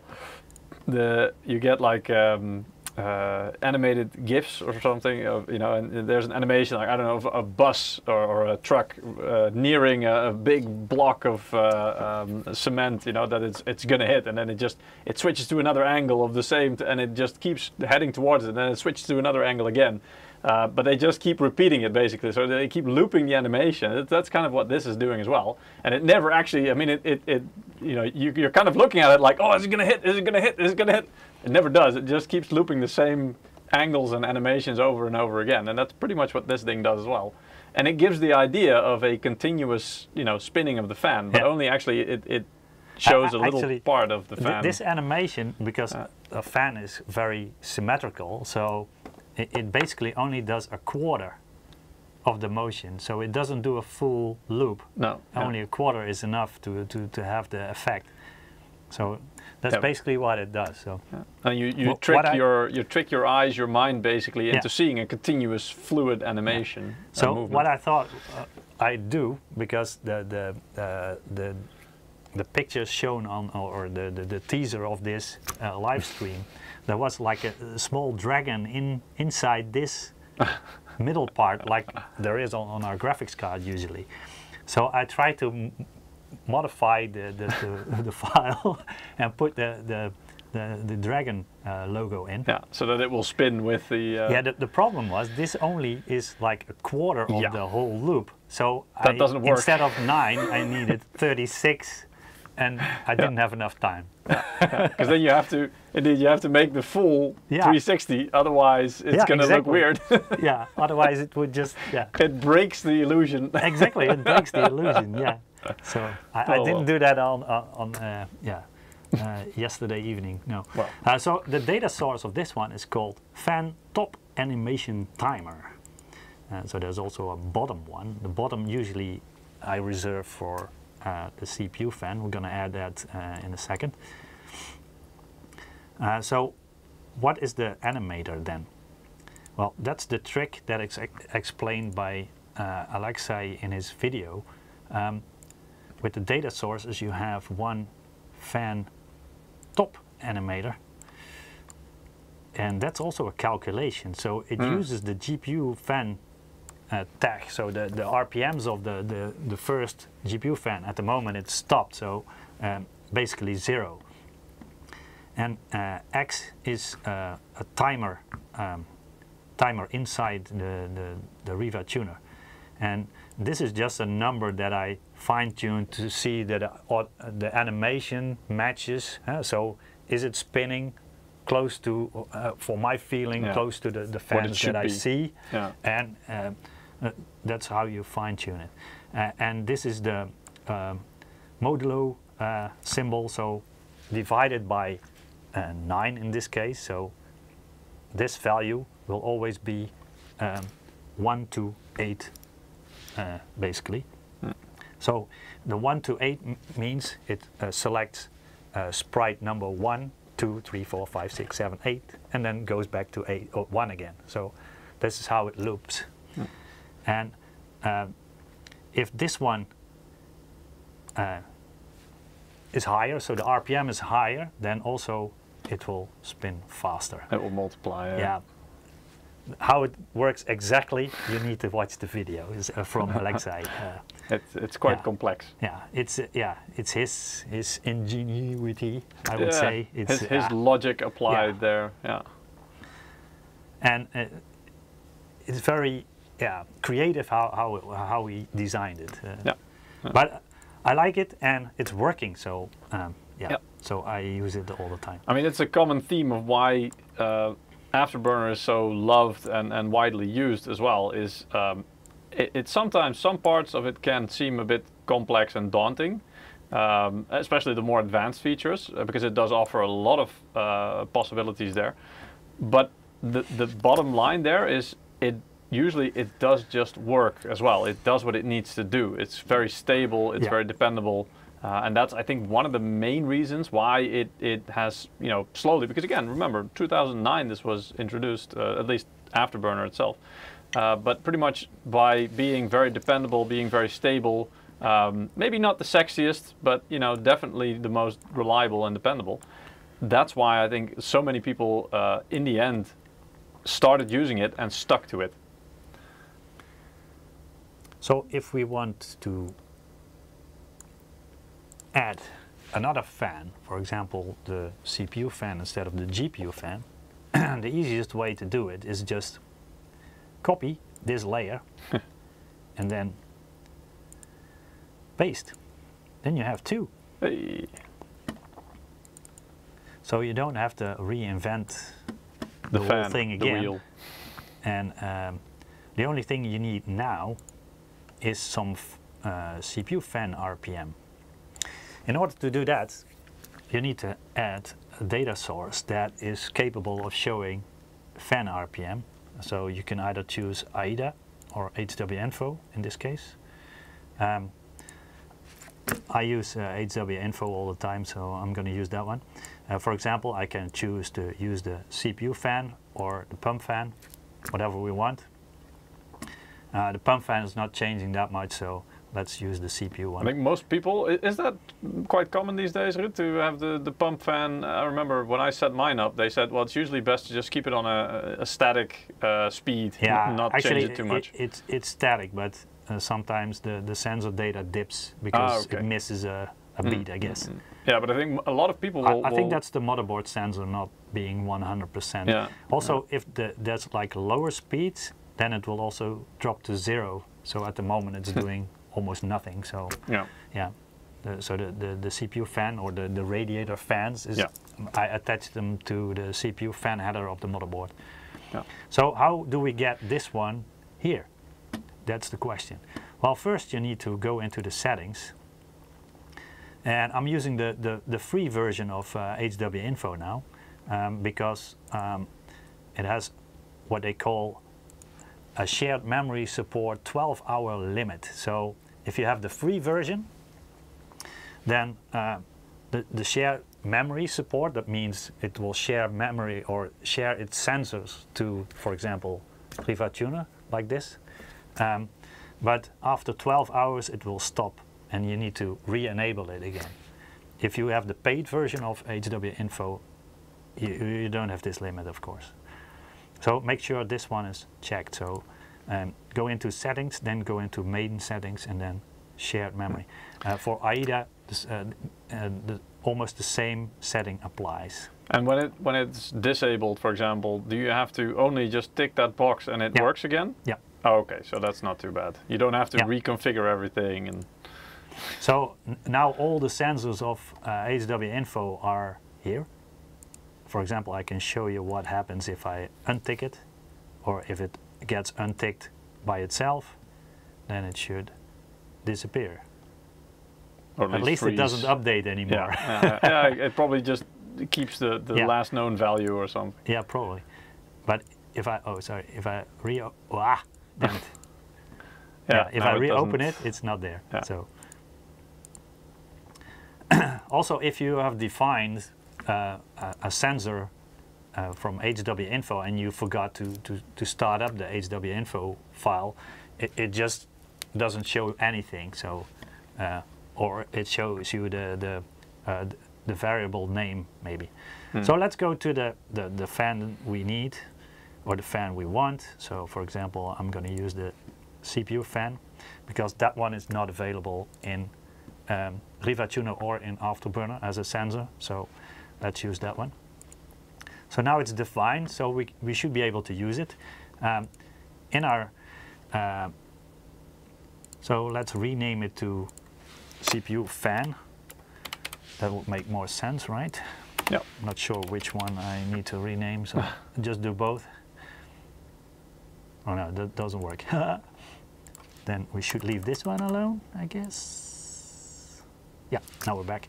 So CPU fan is the name of the source, and we need to attach that to the fan bottom animation timer. So that's the one we're going to use with this animation.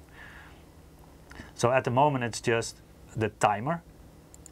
So the timer is the X, and the X is always adding to it. So it's more like it's a timer. Yeah.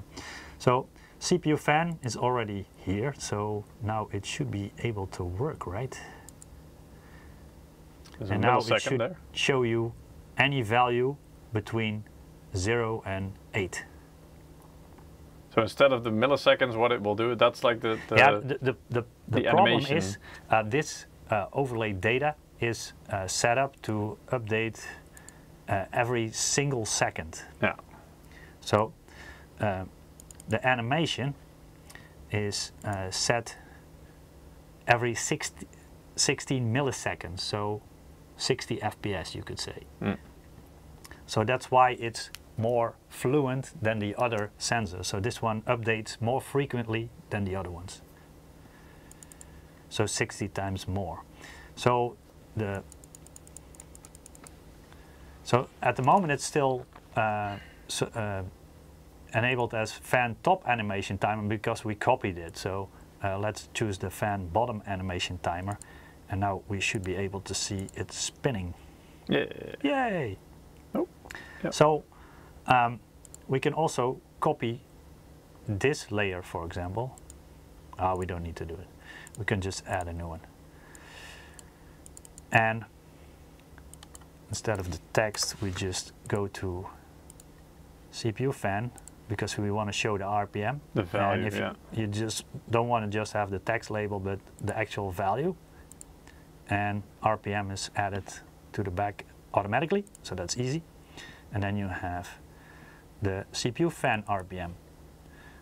Of course, we might choose the same color as we have the rest of our overlay, and we want to scale it down to the same size as the rest. As you can see, the oh wait, hang on. It has a little dip every now and again that I think maybe the sensor that's the data. same as in an HWinfo. Maybe could that be a gap in the sensor data? That's because the motherboard is not accurate at low RPMs. So that's the we see that also with a very high-end air coolers. They spin around 400 to 500 RPM. Yeah. Usually the fan the fan sensor in the motherboard is not really equipped well for that kind of. Well, you can see it's aligned too much to the top left. So let's go to the middle, and then it should be dropping to the bottom middle. So let's also put the temperature back. It looks like it's invisible, so that's because it's behind the fan animation. So we need to make this layer move to top. Okay, so we can slide this under. There you go. There we go. It's a bit of fiddling, but yeah, you have to get used to the mechanics of it a little bit, and then there's a lot of stuff that can be done with it. So let's do this one in the middle as well. And we had this one. It's basically layered on top, and this is the second fan. We can just add it. Yeah. So that's how we customize it a little bit, and you can save it as an overlay file, or you can also export it as an OVX file. So the OVL file is basically the HTML file, the markup, and you also need to copy the picture with it, so that's where the fan and the logos are, and also this animation. But if you do the OVX, it packs it into one sort of a zip file, and you can import and export it in overlay editor. So for example, what's the other one called? So this one's called RTSS only, and that's the name I gave it because it only uses sensors from RTSS, so Riva Tuner Statistics Server. Yeah, it's a nice tongue breaker, right? Yeah, it is. So modified, learn how to type first. Modify Ruudt. Okay. You can add a date to it. Whatever. Keep track of it, for example. If you want to keep evolving it, let's say. Or say this is on an Intel platform, and you can. At the moment, for example, this is a 13600K, so it has a performance cores and E-core, so you could even split that up as well. The data it uses from Riva Tuner is the P-core, so that's basically also the most interesting you want, at least during gaming. Yes. So I just leave it at that, but if you want to make sure or double check, you can always run the HW info on the side. It's already in a and double check the speeds as well. Or if there's a new CPU platform coming out and Riva Tuner doesn't offer you the clock speeds yet, then you can always choose a clock from HW info. The same goes also for AIDA, so very similar. I believe you have to go to the. Oh, it's already open. See. Mm-hmm.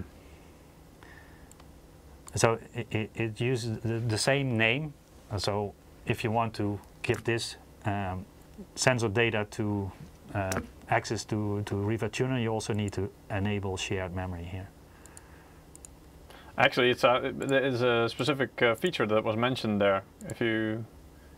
Yeah, there's another one. Yeah, but I don't know what that does, because if I just enable this one. It actually mentioned the OSD. There you go. The bottom. Yeah, there you go. Enable writing sensor values to Riva Tuner OSD server. So it sounds like it's specifically engineered towards that that functionality.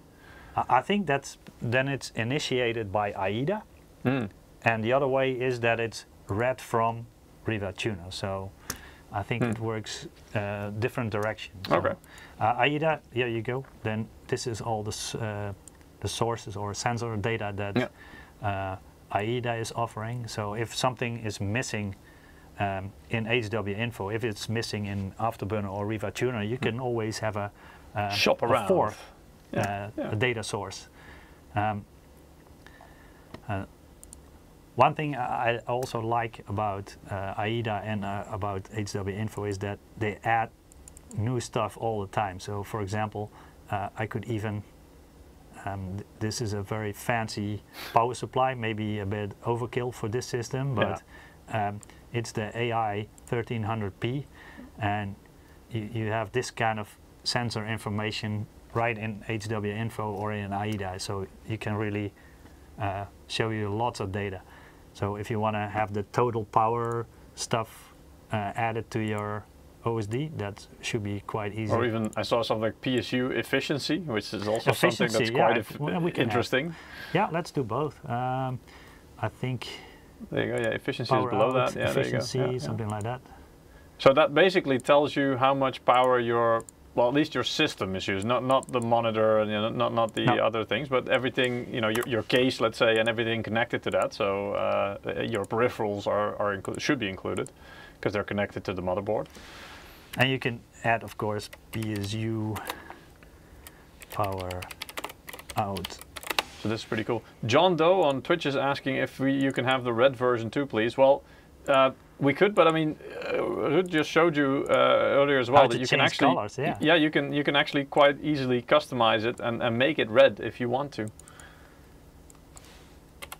I mean, just follow the steps, and you should be able to do that in a couple of minutes.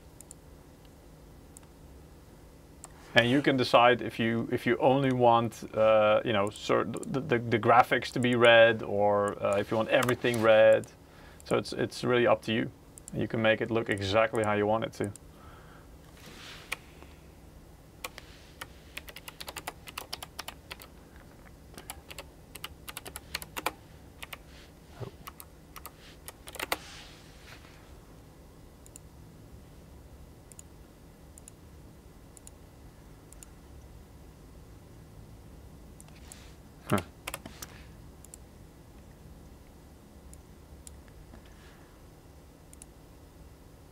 You can have a unicorn rainbow vomit overlay too if you wish. Yeah, yes, if you wish, no problem. Yeah. So now if you want to have an animated unicorn rainbow vomit overlay, then you might require a little bit more work.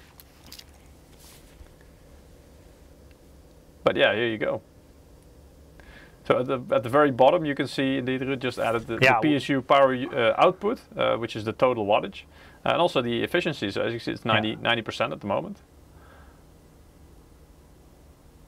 And also the amount of VRAM it's using. So we could put a text in front of it as well. Yeah. So the PSU power out is the output that it's using in the system, right? So that means that 90% you should add 10% to it to have like what it's drawing at the wall, correct? Mm-hmm. Yeah.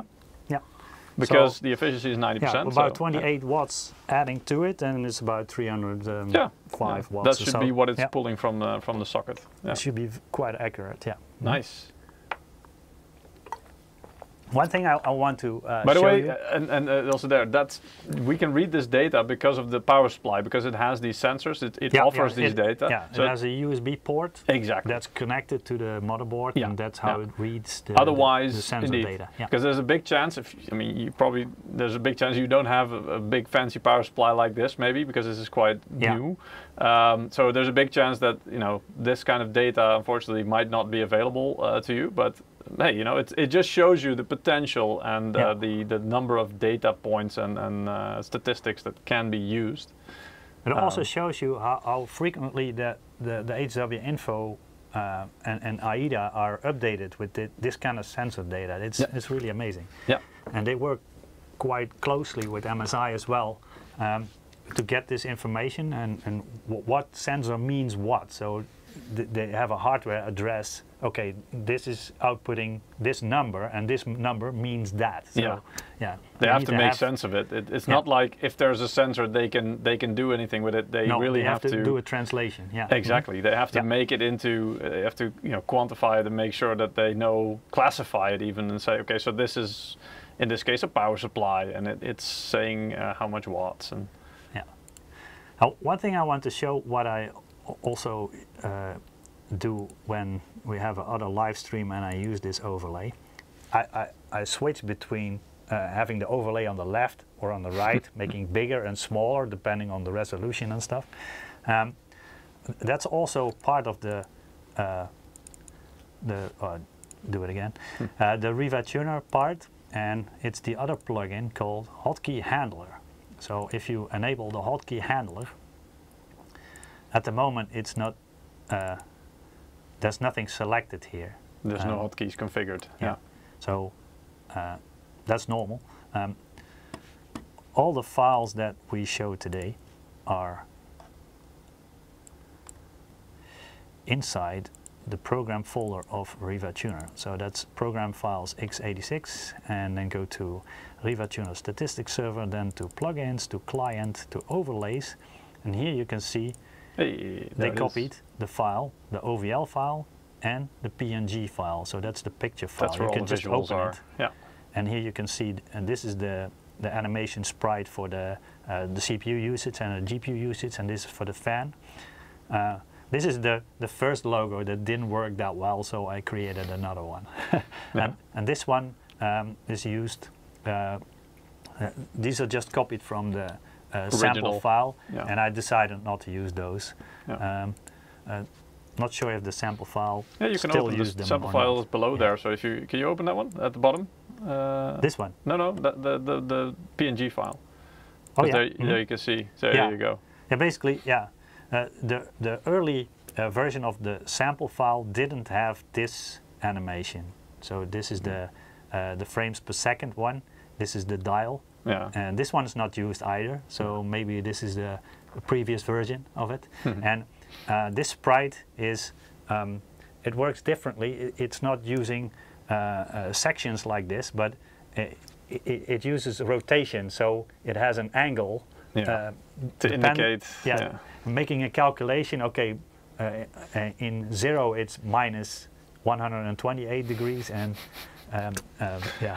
So if you want math challenges, it's really creative. It is really interesting how we made it work. If you like challenges like that, this is something that hats off to the program. It's really interesting. I mean, you know, inventing something like that and making it work into a layout like that, that's really good. Yeah. So the hotkey handler CFG file, that's where all the information is here, and you can also, there's also a video about that on the YouTube of Alexei, and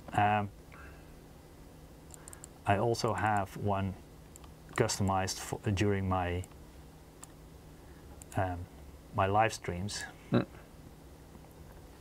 So now I just copied my file to the folder, and if I open this, it should give you, okay, recording is Ctrl-Shift-8, and zoom in OSD. This is a custom created one. Is Ctrl-Shift-3, Ctrl-Shift-4 is zoom out, and OSD left and right is 1 or 2. So, and the toggle on screen, I also have it here. So you see me do that all the time. So if we have the OSD on the left side, I can just press the 2 and it moves to the right. So that depending on how the game is oriented, or maybe on the right side there will be like a FPS counter from the in-game FPS counter. So you want to move it to the other side. Or there's a menu on the left and we move it to the right side, depending on how the game is laid out. Also, if you go from, now we're just running in full HD, so the 1080p, but if we go to 4K, then this OSD will be very small, so we need to be able to make it larger if the resolution goes up. And that's how I readable. designed the overlay hotkeys as well. So you can play with that as well, but also that needs a lot of tinkering and spending time on it. But there's a good video on that part from the programmer of Afterburner as well. Yeah. All right. I think that covers at least the part of the custom OSD and how you get the basic one, but also how to customize a lot of the options. Maybe this is a nice time to do another giveaway, and because we took a little time to really go through the tutorial side of things and how to, let's do 2 to make up for lost time, let's say. So you can still participate. You can go to msi.com/2/insider, or of course on YouTube and Twitch in the chat. Our bot is putting the link every 5 minutes to the Gleam giveaway. And there you can participate. The more actions you perform, the bigger your chance of winning. And if you're a regular viewer, you participate regularly, you have bonus points that you can throw in there as well. And during the live stream, we will pick random winners from all the participants. And we will announce the 2 next winners right now. The 2 next winners, the first one is called RZOOG, RZOOG. Congratulations, RZOOG, RZOOG. And the second winner for right now, a third winner of today, is called CAD Crabbles, CAD Crabbles. Congratulations! You also both win a Steam wallet code, which will be sent out to you as soon as possible. Yeah, we will do one more giveaway in a few minutes for this live stream. And now I think because we've covered most of the stuff, I think we can now have a bit more look at a chat. So if you guys have any questions, this would be the time. And now we can go into things if you want. Yeah, we wanted to kind of cordon off the part about the tutorial, because that will make it easier to follow if somebody's really looking on how to or trying to learn how to customize the overlay. So if you have any questions, let us know. Dusan is thanking us, a very educative thank you. Well, you're welcome. We're glad you liked it. It's a bit, it's a bit on the deep end, let's say, and a bit detailed, but yeah. I'm nerdy, so you get nerdy stuff. Exactly. Yeah, well, that's the thing. That's how you get it. Yeah. But I mean, we intentionally did 2 things, right? So we provided you the link with the basic version that only uses RTSS data. So you can basically, within a couple of seconds, have this overlay up and running. Because if you just like how it looks and you don't really want to change anything, that's great. It will work.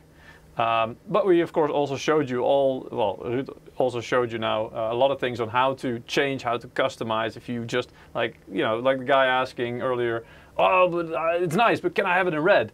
Yeah, you can do that now. And you know how to do that. So you can make it purple, you can make it rainbow if you want. That's all up to you now.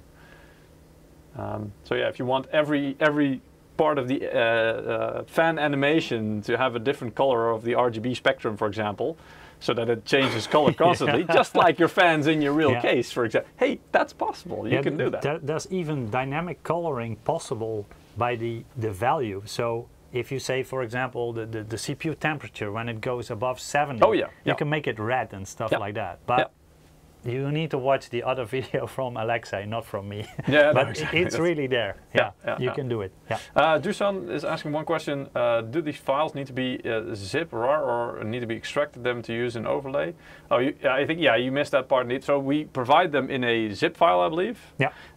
So you need to unzip it indeed. It's a OVX file, right? So overlay exchange, I believe.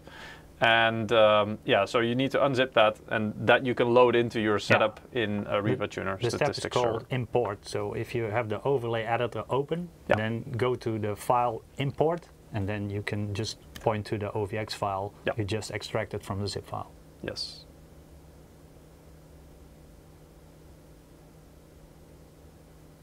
See if maybe we can scroll back, because I did see a lot of questions earlier as well.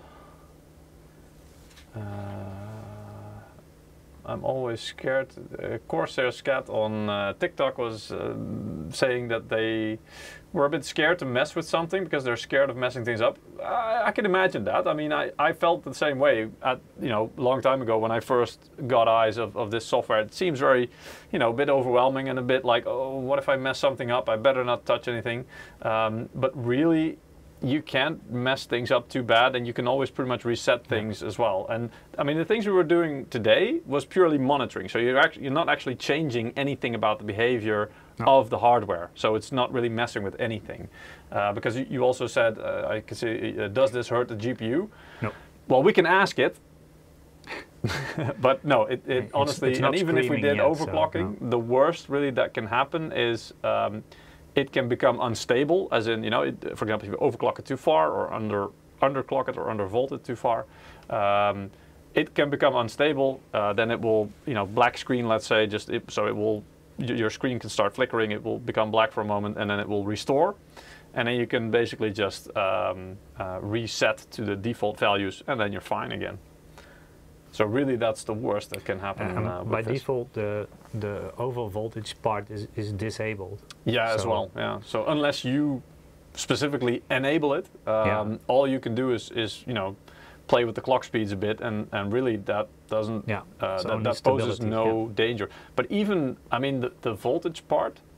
I think in current generations, the overvolting is so minimal. Yeah, it's limited. Yeah, very limited. So even there, without doing hard mods, like actual soldering and stuff, I don't really think, even by throwing everything to the max, it can damage the GPU really, because even if it gets close, there's still like security systems, or what you want to call it, in place from NVIDIA and from us, let's say, that if you, for example, reach a critical threshold when it comes to temperature, that the GPU will take measures to, for example, start downclocking if it cannot raise the fan speed more than what is necessary. So there's all kinds of built-in security measures there to kind of protect the hardware. John Doe is asking, can you re-show us where you have to where you go to have total computer watt consumption, please? That was actually a thing that's specifically part of the what's it called, MEG. Well, our top of the line power supply at the moment, MEG 1300 PAI or something. The AI like 1300. Oh, AI. There you go. I got it backwards. Yeah, but that's basically our top of the line power supply indeed. And so one of the features that it has is indeed that it offers all this kind of information. You can use a trick. I can show you. Oh. If you want. If we still have time. It depends on how long you need. Maybe 5 to 10 minutes. Does it include reading it out from software? Yes. Actually, you can combine two wattages. Like if you take the GPU watts and the CPU watts, then those are the two major then components. You will see what is currently the peak, plus adding some offset, of course. Yeah, you need to account for the memory, the SSD. They will have pretty consistent kind of power. Yeah. But you can make a calculation that is estimating how much power you're using at that time. I'm not sure if that's possible, but I heard people using like one of those smart electricity plugs as well, like literally, and that you can read that out and maybe include that data. Although I'm not sure if you can read that out, because normally that will post to a website or an app, a cloud, like a phone app, or so then you need to capture that as well. So that they didn't offer that kind of app integration yet, so maybe in the future. Yeah. But that's also possible. Yeah. But you can make calculations as well, and so I used that before as well to find the peak power of CPU and GPU at the same time. But yeah. It's not 100% accurate, but it's... it gives you a pretty good idea, because indeed, like the GPU and the CPU are the two major components that will draw the most power, let's say. But it can be quite different if you... For example, if you have a lot of hard drives connected to your PC, that will draw a bit more. Plus, if you have peripherals connected, like, I don't know, external hard drives, USB hard drives, maybe a charging dock for your phone or something. I mean, all these things are not really, those would not be included in that calculation. So you have to account for that. No. Yeah. But you could put like an analog, or it's not an analog, but a wall meter. Yeah. Read it out what it's doing in idle, and guesstimate. This is about what the motherboard, the memory, the SSD, the hard drives, the keyboard, the mouse is drawing from the system, from the power supply. You get it, but still, it's a close estimation. Yeah, so you can make a calculation of CPU plus GPU dynamic sensor data plus 70 watts is your system wattage. Yeah. But you need to make sure that your components that you are using are you know, if they are all in idle or power saving modes, I don't like the peripherals you've got connected, like, I don't know. Yeah, but the memory USB doesn't drives really fluctuate that much, and the SSD doesn't fluctuate. No, that's as true. much. That's true. I think the thing that could do most is like phone charger, for example, on a USB port. Just don't do that while you're doing the monitoring part. No, true. Yeah. Well, that's easier said than done. But yeah, I mean, no, but that can. I mean, if you're talking about how many watts, indeed, then probably that would be. I don't know what is the major, like the max charging. How many watts you can do through USB these days? Depends on. For the motherboard, not that much. No, exactly. And the case is an extension of the motherboard, I guess. So it's not. You know, it will have to go through that. But like 15 watts is not uncommon, I guess, right? I think 15 watts is about the maximum. Pretty much, yeah. But it's the USB-C maximum, I think. Yeah, there you go. So anyway. At least the Thunderbolt one, yeah. Anyway, but I mean, that's at least you get a good idea. But with this overlay, you can also do calculations and dynamic values and stuff like that. Yeah. So you can customize it as you want. But you better possible. Have a degree in algebra, though. That's no, it sounds more complicated than it really is. Well, but that's a lot of things, you know. If you break it down into smaller steps and you start, you know, messing around with it, and you unravel one thing and then the next, then it usually becomes more manageable. But yeah, at first sight, it's quite daunting, and you're like, oh, okay, wow, where do I even start? But at least, you know, this live stream and I think your explanation helped with that. At least, you know, it opens the door, and it shows with a couple of practical examples how to get started and what kind of logic is applied here. Yeah, I think this pretty much wraps it up for now. Eric is watching our stream. Always nice to see that Eric is watching. He says, I told you with Peter this stream would take ages. We're not quite at ages yet, Eric, don't worry. I mean, I'm trying to stretch it, you're right. We could go on for a couple of hours, but I don't think we're going to do that. Only have 12 SSDs all up for my rig, 10 on board and 2 external. Wow, 12 SSDs. That's a lot. All right. Yeah, I think this might be a good moment to do one last giveaway. And then we're probably going to end the live stream. So yeah, if you have any more questions, you know, last questions for this live stream, now would be the time to ask. While we draw our final winner for today. And the last winner's name is AVMAT, AV Matt. Congratulations, AV Matt. We'll also send a Steam wallet code to you very, very soon. I hope you enjoy it. And yeah, if no other questions, then maybe we can show what we will be up to next week.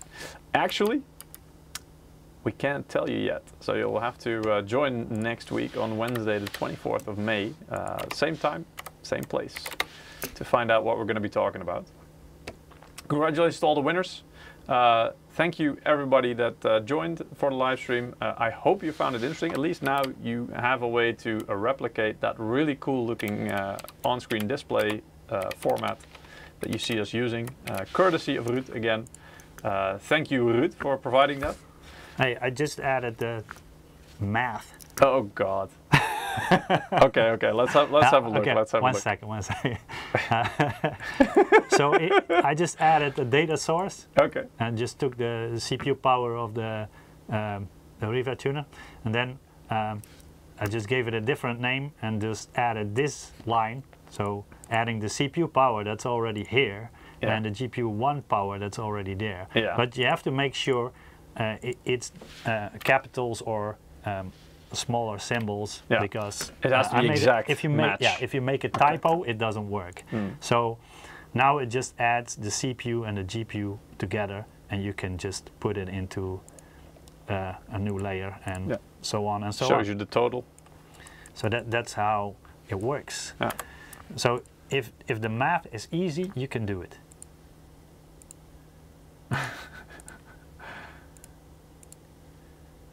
Yeah. Well, I mean, this again shows you how relatively easy, if you manage to figure it out how it works, you can add things like this. Yeah, Dusan, indeed. Computex coverage soon. I mean, we always cover Computex, so you can count on it. Yes, we will cover everything from MSI, from Computex coming up, of course. But again, that's something we're not really allowed to talk about yet. So you're gonna have to join that live stream to find out. Yeah, thanks everybody for joining the live stream. Hope to see you guys next week. I will be here, and yeah, take care in the meantime. Thank you for watching. Have fun with the overlay. Okay. Bye-bye. Bye-bye.